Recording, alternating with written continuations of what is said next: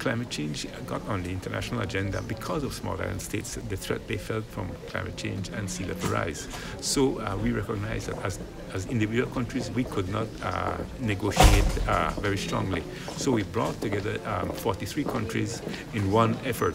So we assist each other in the negotiation process. A large country can bring 400 delegates and send a person and an expert to each event.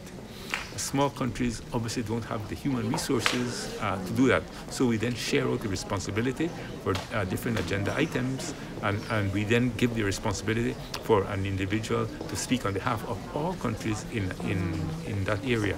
As you know, Belize will assume the chairmanship of AOSIS next year, and so we are now touching base with the people who we will be having to lead.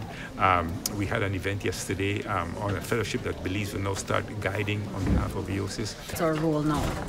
Well, certainly we will then be speaking on behalf of the entire group. We will then also be chairing the sessions, ensuring that we have somebody covering each issue, providing support to whoever is doing that work. Being under Belize's leadership, so to speak, the AOSIS would want to achieve going forward?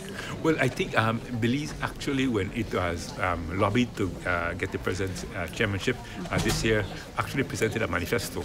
And that was done by the permanent mission in New York, because that is where most things operate during the year before we actually go to a COP or a negotiating session or any other meetings that are held. Well, one of the things was to continue to defend the position that for SIDS, we are the most vulnerable group of countries to climate change. That is continually being threatened by other regions. So that's an area that we certainly want to advance.